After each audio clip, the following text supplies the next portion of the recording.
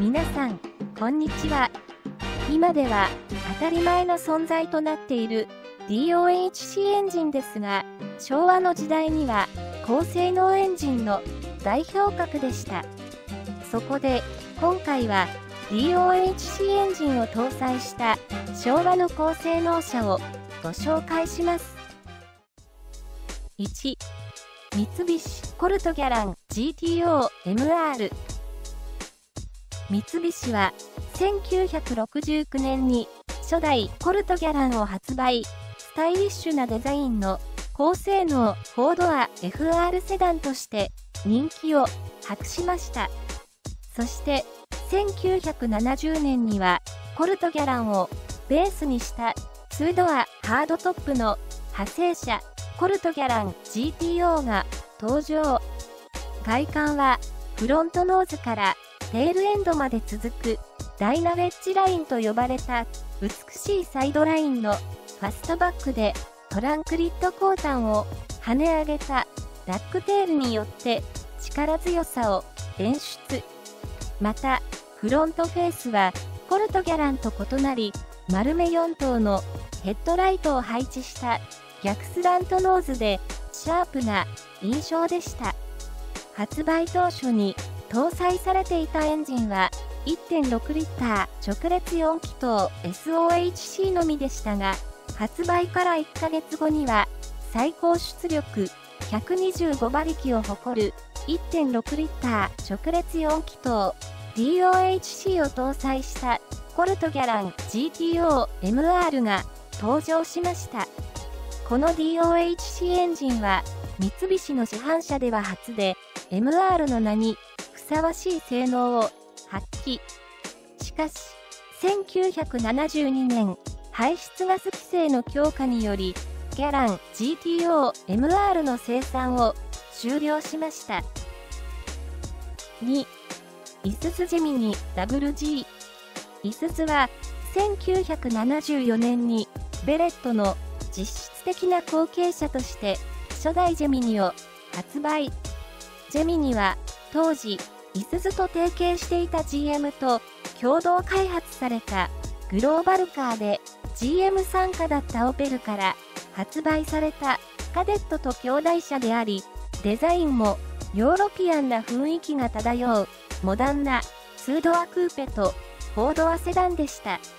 その後は排出ガス規制の強化から環境性能の向上や細かな改良を重ね、1979年にベレット GTR の最大ともいえる高性能モデルの WG シリーズが加わりました。最高出力130馬力を発揮する 1.8 リッター直列4気筒 DOHC エンジンを搭載した WG シリーズの外観は SOHC エンジン車から大きく変わっていませんでしたが、ボンネット上のバルジや迫力あるサウンドを奏でるデュアルマフラーが取り付けられ、高性能さをアピールしていました。足回りはフロントにダブルウィッシュボーン、リアは3リンクのリジットアクスルで117クーペと同形式でしたが、リアはコイルスプリングに変更され、後のピアッツァも同形式となるなど、いすゞ製 FR 車では定番でした。その後、1985年に2代目ジェミニが登場すると、時代の流れから FF にスイッチ。初代も併売されましたが、1987年に生産を終了しました。3、日産シルビア RS。日本でようやくマイカー時代が始まろうとしていた1965年に日産は超高級なスペシャリティカーである初代シルビアを発売。それから7年の空白期間を経た1975年に2代目シルビアが登場しましたが、性能的には排出ガス規制の強化という背景から特筆すべきところはなく、米国市場を意識したデザインも賛否が分かれ、販売は好調ではありませんでした。そこで、1979年に3代目へとフルモデルチェンジし、外観デザインを直線基調のシャープなフォルムに一新。ボディは2ドアハードトップクーペと3ドアハッチバッククーペをラインナップし、販売チャンネル違いの姉妹車ガゼールも加わりました。フロントフェースは角型4灯式とすることで、精悍で迫力のあるデザインとなり、ハードトップ、ハッチバックどちらも甲をつつけがたいほどスタイリッシュなシルエットでした。エンジンは当初 1.8 リッターと2リッターの直列4気筒 DOHC 自然吸気でしたが、1981年には最高出力135馬力を発揮する 1.8 リッター直列4気筒 DOHC ターボエンジン車を追加ラインナップ。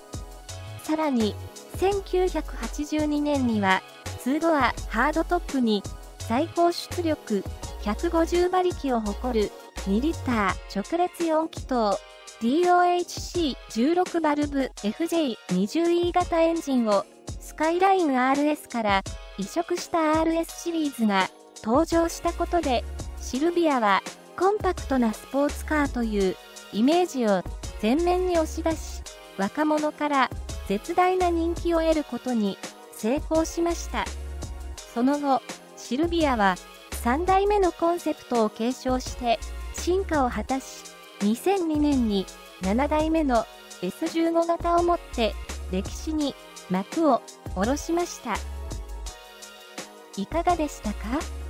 何かのお役に立てれば幸いです。ご視聴ありがとうございます。よろしければチャンネル登録をお願いします。